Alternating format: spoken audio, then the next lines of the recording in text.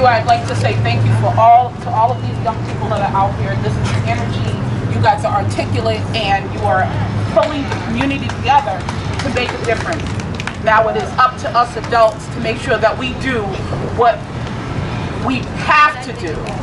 We are demanding that systematic changes become permanent, not temporary, not for this moment, not for one particular person, not for one story that we heard, but for all of every story that has been told today and the ones that will be still told tomorrow.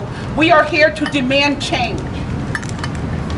I am personally calling myself out.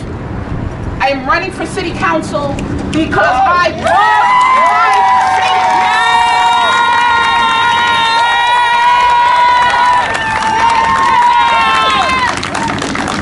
My name is Charmaine Lester. I have always fought for children in my circle, outside of my circle, within ripples as they ripple throughout our entire community. Because that is exactly what it would take to make sure that our children get to have the futures that they deserve. That's right. Our children are not allowed to come of age. They can't even make the same mistakes as the people that look just like them. Right.